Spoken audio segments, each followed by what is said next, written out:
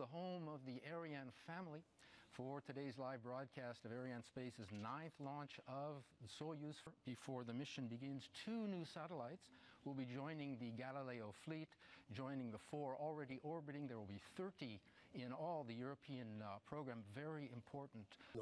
But the users will see from Galileo. So this was not possible before. You're right, today with the force out the final entry into the final ignition sequence, and this is the final launch sequence. Is the first controlled ignition at about 20%. There's the gantry pulling back. That's always an Début de la séquence d'allumage. 5, 4, 3, 2, 1, top, décollage.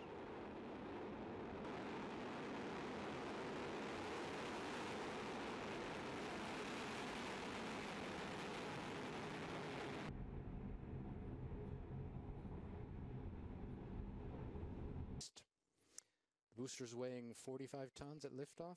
Yeah, total mass of the first stage is approaching 70 kilometers. We're going to separate the satellites roughly